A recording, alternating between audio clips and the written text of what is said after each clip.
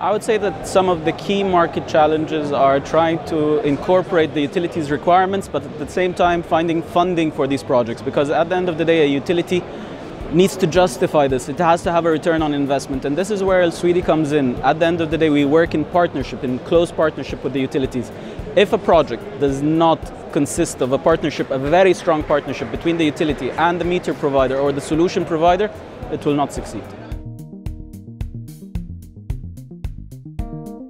I would say it's the whole thing about interoperability. I would say the spirit of ecosystems.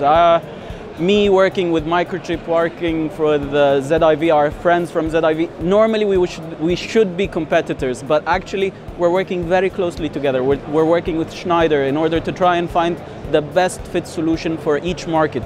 And I think that's something that's revolutionizing the whole industry, to be honest.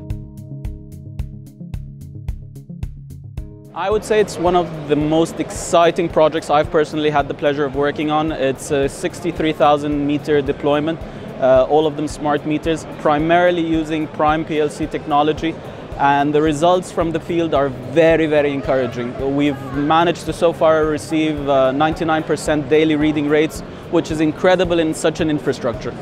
It looks promising. It started in the beginning of the year, and we're hoping that by the end of this year, hopefully, the full deployment of the 63,000 would be done.